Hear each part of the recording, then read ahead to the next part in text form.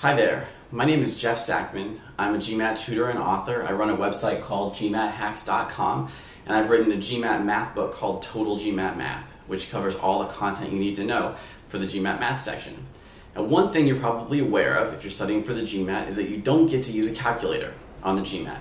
The GMAT doesn't give you a ton of huge complicated numbers, so you'll never have to divide 5.739 by 1.226, but you will have to do some math that you normally do with a calculator. So what's helpful to learn are some tactics to do some simple math operations in your head without having to go to long division or complicated on-paper multiplication. There are a lot of different strategies out there. Some are easier than others, some take more time than others, but there are a few that are among my favorites. A couple of them I want to show you right now, which are dividing by 5 and multiplying by 5.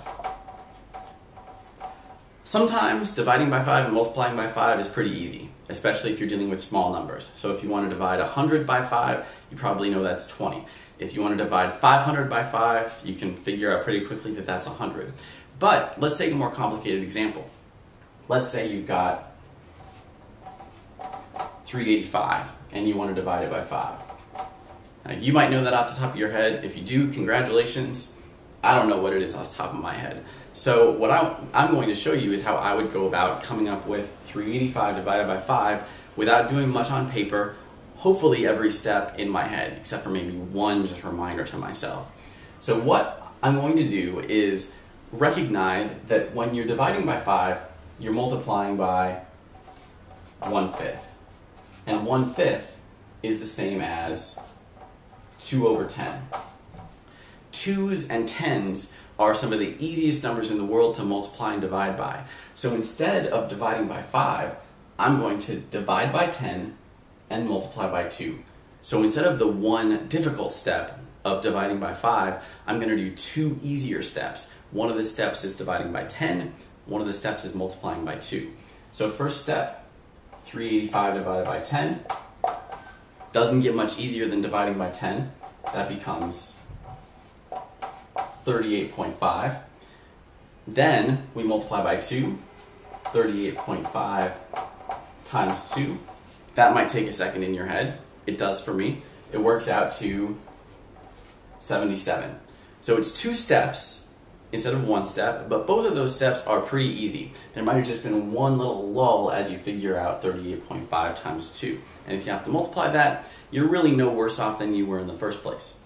So instead of dividing by 5, we're multiplying by 2 and dividing by 10. And we're really just replacing this fraction, 1 over 5, by an equivalent fraction, 2 over 10. The same strategy, in essence, is how we quickly multiply by 5. So when we're multiplying by 5, we're taking a number, let's say 67. Again, that isn't something I could do in my head. It might take a minute to work it out on paper. So I'm going to replace that 5 by 10 over 2. Again, multiplying by 10, that's as easy as it gets. Dividing by 2 might take another second or two, but probably faster than multiplying by 5 in the first place. So that first step, 67 times 10, 670. We're just adding a 0, automatic as it can be. Then we're doing 670 divided by 2. If you want to break it down the way I would do it in my head, we take 600 divided by 2, that's 300. 70 divided by 2 is 35, so we're at 335.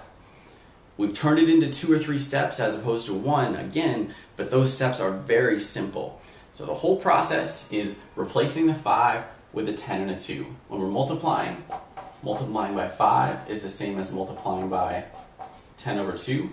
When we're dividing, 1/5 is the same as 2 over 10. Very straightforward. We're not bending any of the rules of mathematics. We're just trying to make your life a little easier as you're working through some difficult problems on the GMAT.